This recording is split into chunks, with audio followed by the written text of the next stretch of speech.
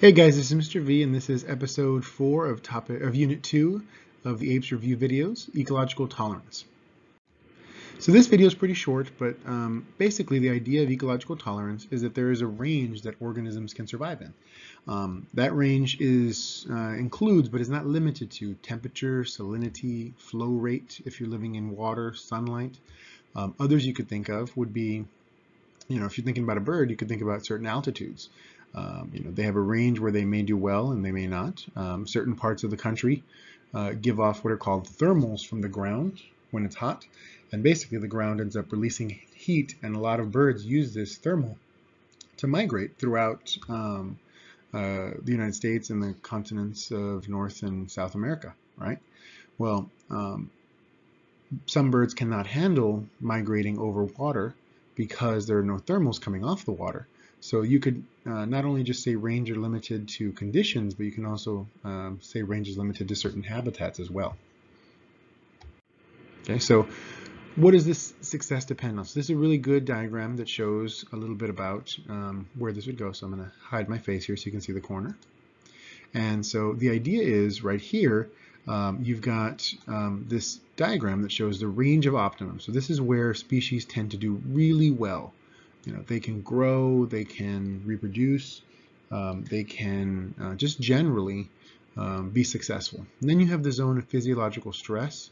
This is the portion of the tolerance limits where either it's low or high and they can survive, but they won't be able to do as much. They might have stunted growth, they might have lower clutch sizes if we're talking about birds or fish or any other type of animal.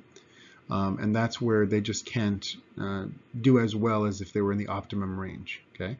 Then over here you have the zones of intolerance, and those zones are where the population just cannot do well at all, and they either die or are very stressed where they won't live very long at all. So success depends on this range and how wide or how narrow it can be. So some of the applications here, you can look at most species of fish, right? So species can live in certain temperature ranges. Okay, this would also apply to salinities as well, right? How much salt there is. And so there are certain ranges where you'll see an abundance of fish. They will do very well, they'll lay more eggs, they'll grow bigger in size, but then they start to stress out, and that's where they'll still be, but they just won't do so well. Population numbers tend to be down. They tend to have smaller individual sizes, and as mentioned, their clutch sizes will be very small, so their eggs numbers won't be so high. And then of course you've got the zone of intolerance where they just cannot survive. If it's too hot or too cold, then they won't do that. Climate change is causing that problem.